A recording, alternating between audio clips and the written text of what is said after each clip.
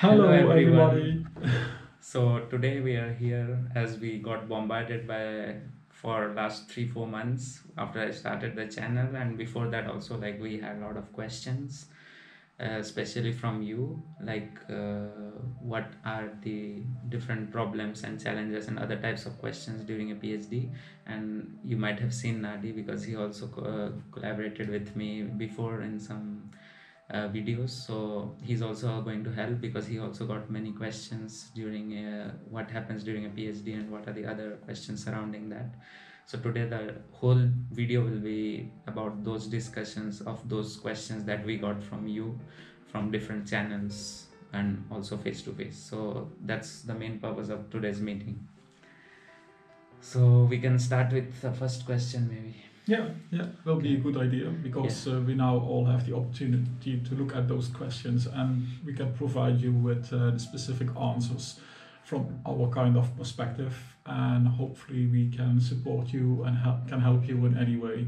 So everybody knows what it takes to take up a PhD and what problems or constraints or whatever you will challenge in the near future. So let's look at those questions then, I guess. So let's start with the first question, which is kind of funny and also strange in the sense that I won't name that person, but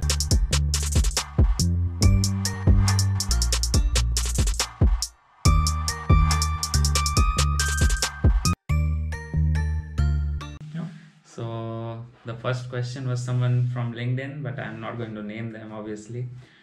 Is it possible to complete a PhD by doing it only 2 days a month, face to face, and rest of the days working from a remote location, maybe some other part of Europe or something like that? So what do you think? Should we open a calculator and calculate how much time you devote if you do 2 days a month? Yeah, maybe that's a good idea because then we get a clear perspective of what it means when you are thinking it's a possibility doing 2 days a month PhD. Because from my own perspective, I guess it's not doable because you need contacts, you need to be constantly having appointments with your supervisor, with your daily supervisor, with the people you work with. And if you only have 2 days a month on a location for doing that PhD, that it's not manageable. If you like to calculate your appointments and the time you have that you can work on your PhD with your supervisor giving you the support you need, no, it's not doable.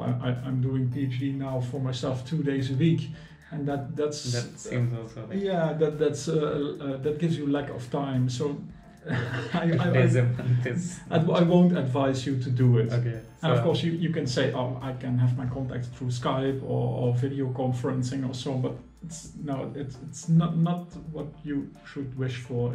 You need more time. It's not. Yeah, I mean, it's like 2 days a month. That's like two. Yeah. I mean, let's go into the mathematics of it. Like, if you do 2 days a month,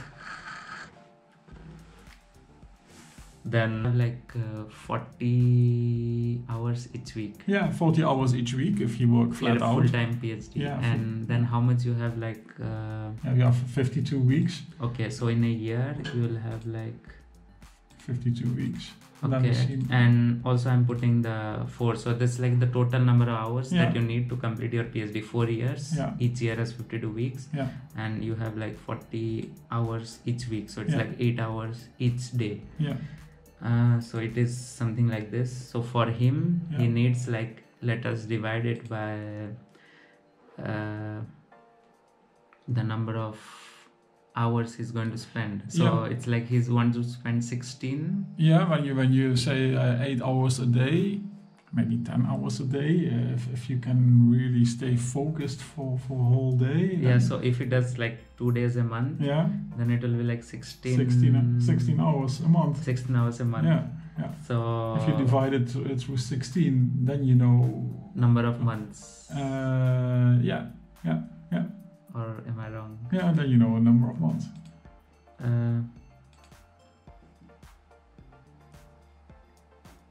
because then you need 520 times those 2 days a month. So yeah, so you need 520 months to finish your PhD. So that will be ideally equivalent to 43 years. No, it's much older than I am. I don't know your age, but then it takes a lifetime to complete your PhD. Yes. And then we have to make the real comment, because doing PhD in 4 years, that's a real stuff planning. If you want to manage it in 4 years. Normally we see that most of PhDs don't even finish it in 4 years, need 4.5 years, or a little more, a little less, but 4 years is the minimum. So yeah, so it's like you start your PhD and you never end it. So it's something like unfinished business. Yeah, or else if you want to start at 20, then you're finished at 63. So it's also a problem. But if you want to, be our guest, do it. Okay. Thanks for watching. Yeah. Goodbye, everyone. Goodbye. Enjoy the different parts of the videos, and please subscribe to the channel and hit the thumbs up button if you like the video, and maybe we'll do some other future videos based on the questions, and comment below on all the things that we mentioned, so that we can make future videos and we know what are your problems. If you don't leave the comments, if you remain silent, then we won't know. So thank you, Nadi, again for collaborating with this nice. Thanks for the invite. And it was a pleasure. It will be going on like this to give you guys all benefits. Okay, bye till next time. Peace.